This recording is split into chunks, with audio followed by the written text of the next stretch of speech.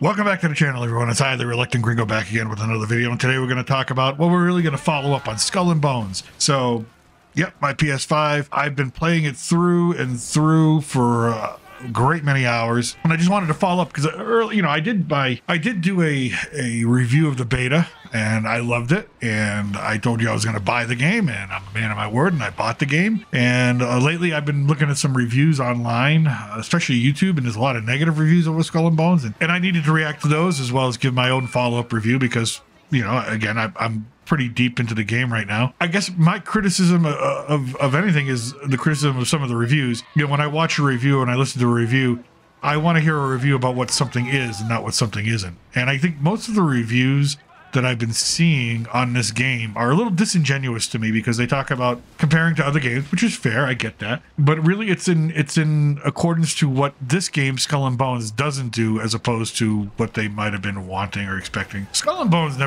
was never going to be a 1v1 or never going to be a shooter. It was never going to be something like that. It was always going to be this pirate game where you sail around and you plunder ships. A lot of the criticism I've been seeing is, well, you have to do this and you have to do that and you get this contract, you go back. Listen, all these criticisms that I hear, it's like, okay, well, I've played the Grand Theft Auto games. I've played DC Universe Online. I've played Elder Scrolls. And that's what these open world games are all about. And most open world games are, you start out, you start grinding to build up your character, to build up whatever it is that you're building up. And you keep getting contracts and the worlds keep opening up. So I'm at the point where I've got so much to do that I have to pick and choose. Like, okay, am I going to focus on smuggling today? Am I going to focus on bounties today? Am I going to focus on the narrative? Am I going to focus on just being open world and just doing whatever I want? Do I want to focus on the PvP aspect of getting the loot and doing that? What is it that I want to focus on? Do I focus on going to the islands and interacting with the natives and getting their contracts? Do I want to get the contracts from the pirates? There's just so much to the point where I'm like, okay, well, today I'm going to just do this. Because if I try to do everything, I'd be all over the place. So there's a lot to do as far as I'm concerned. Now, this is me. Again, I've played this game since, it launched at midnight on the 16th. And I've been playing it through, and I've been building up my ships, building up my character, customizing, building up my infamy. And I've been having a blast playing this game. So I know there's a lot of negative criticism out there. I understand it. People are looking for, they say, well, it's not like Black Flag. When you board a ship, Black Flag, you got to jump on the ship and stab people and shoot. Well, this game never advertised that. This game never said we're going to be like that. And I'm glad. If this game was exactly like Black Flag, I'd be like, well, that's a ripoff, because why wouldn't I just go get Black Flag? So some of the psychology and mentality of some of these reviews, I'm like, okay, if you want that game, go get that game. This game was never advertised to be just like that game. It was advertised to have certain aspects in it. I think the company Ubisoft, I think everything that I've read about it, they've been upfront about it. They've been honest about it. To me, it came as advertised.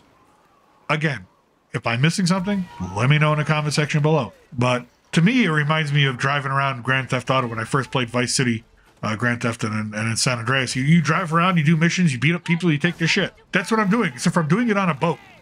So it's not as graphic, it's not as violent, but it's the same concept. Elder Scrolls, when I played that, I had to go someplace, get a mission from somebody, go off and get on a horse, hopefully to get there faster, to get to this castle or this fort or this area, take out this person or do this, and then go back and say, I did it. Here, where's my reward? So the criticism of this game, it's an open world.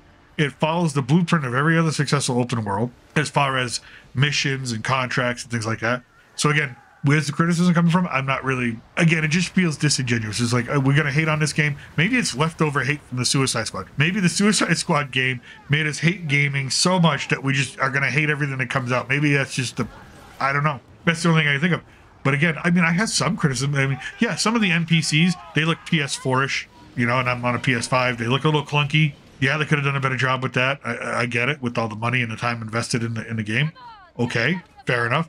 There's a couple of camera glitches here and there. Okay. If that's really going to ruin your experience, if a camera glitch is going to make you go, this game sucks. Okay.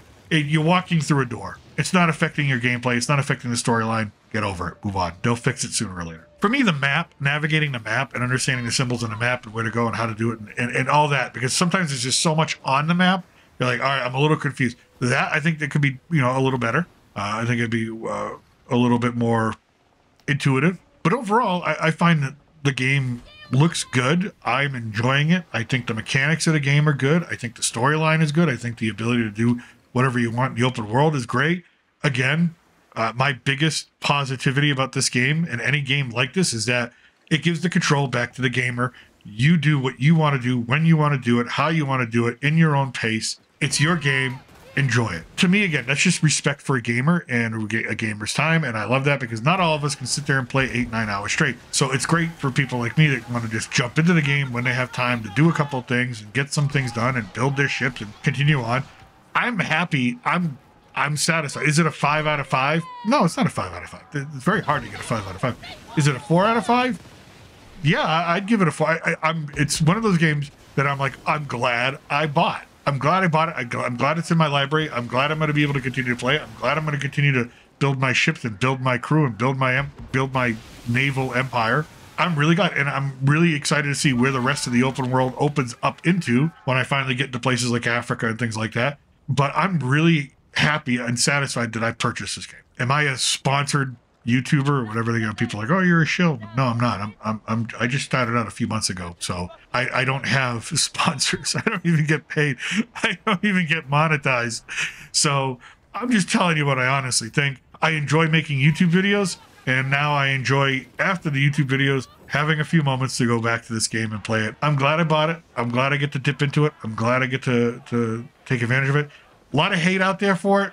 My advice to you is, if you're thinking about buying it, or you think you're interested in it, or you were interested in it and some of these bad reviews turned you off, is to just, look at the gameplay, turn the sound off so you're not hearing anybody. Just look at the gameplay and say, does this look like fun? If it looks like fun to you, great. I think you got a game. If it doesn't, hey, being a pirate's not for everybody. I get that. I enjoy the fact that you can go to the islands, you can dig up your treasure. I enjoy the fact that you can follow these maps to other locations and figure out other things. I enjoy the interaction, the social, the groups. I enjoy pairing up with or grouping up with a bunch of other players online and having a shared goal and going after everything. It's fun. The social aspect of it, I found enjoyable as well. The plundering of forts, I think again, another fun aspect. You get to sit there and plunder a fort, battleships incoming, and build up your loot. Haven't been really frustrated with the game at all. Haven't had any real issues. I mean, yeah, when you hit a maelstrom or you hit a hurricane and you're sailing through it in a little boat, yeah, you're going to have to deal with that. But that's being on a ship in those times. So that's my review. I'm really enjoying it. There are games out there that people love. I don't love. I'm not the biggest Assassin's Creed fan in the world. I didn't love those games. Some people love them. Not every game's for everybody. I get that.